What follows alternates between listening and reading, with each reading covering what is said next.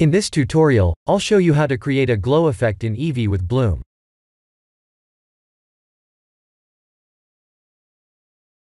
Let's press Shift-A to create a twisted torus. If you don't see that in the menu, please activate an add-on called Extra Objects.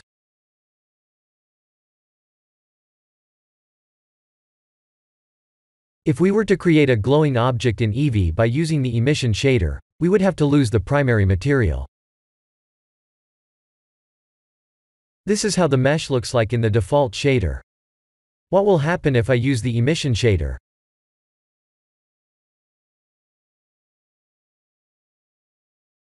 Please use Eevee with Bloom for this tutorial.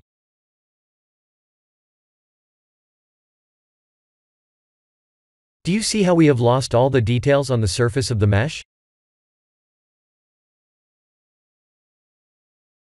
We could see the details when we were using the default shader, but they're gone as soon as we use the emission shader.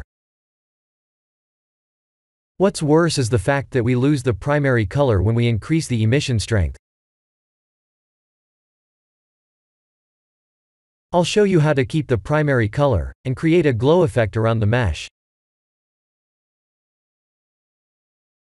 Here are the full nodes for the glow effect material. This is the primary material for the target mesh.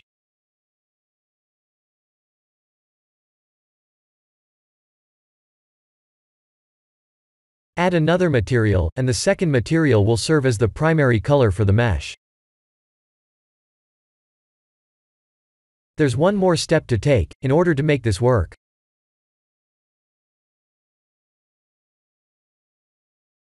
That is to use the Solidify modifier with its material setting like this.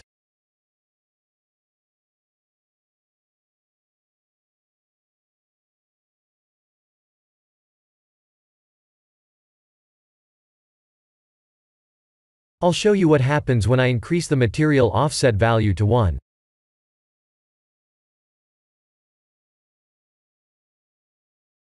This is how we create the glowing effect in Eevee.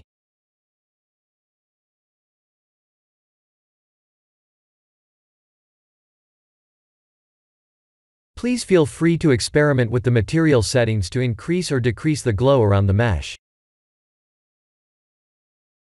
I'll show you how quickly this can be done.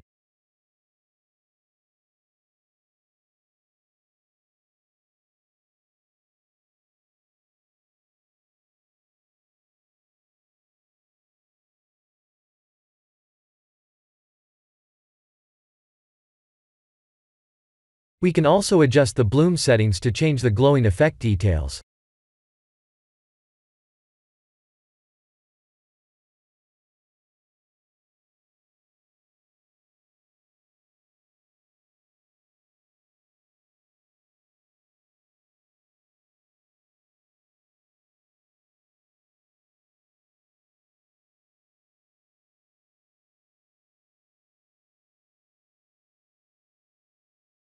This is the end of the tutorial.